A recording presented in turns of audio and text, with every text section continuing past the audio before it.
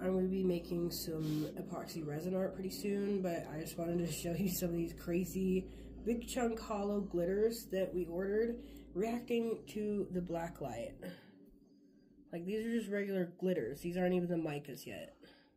That's the orange one. Let me grab that yellow.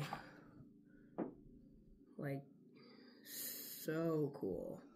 Yeah, these are big chunk glitters.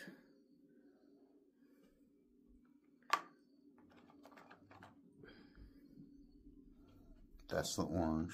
Yeah, like you can see the different colors in that one. Super cool. Like even some of these pink ones too. Neon pink. Oh yeah, very awesome. That makes me happy. I'll be posting more, keep you guys updated on these. So. I'm going to show you guys a couple more. Okay. Like this blue. This white blue. Guys, this thing is so cool. Look at the color it comes out in black light. Mm-hmm. I can't wait. I know what you guys are going to be asking. What's the motive for this? My wife wanted to try something different with our Adventures in Oregon channel. And I'm the supportive husband that I am.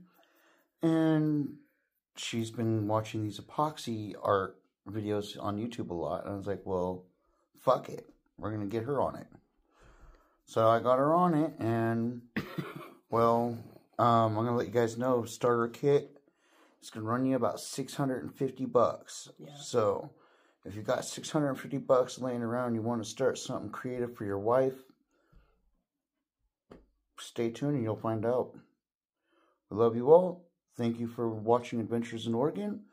And we're changing the name too, also to Adventures in Oregon and More. Yeah. So that we can do arts and crafts and music and stuff like that. Yeah. Different So things. We're letting you all know we have not dropped off. We've just been trying to reinvent the channel. Yeah. So we love you all. And we hope you are having a fabulous day. And I hope you enjoyed the solar eclipse. Yeah. Peace. Peace.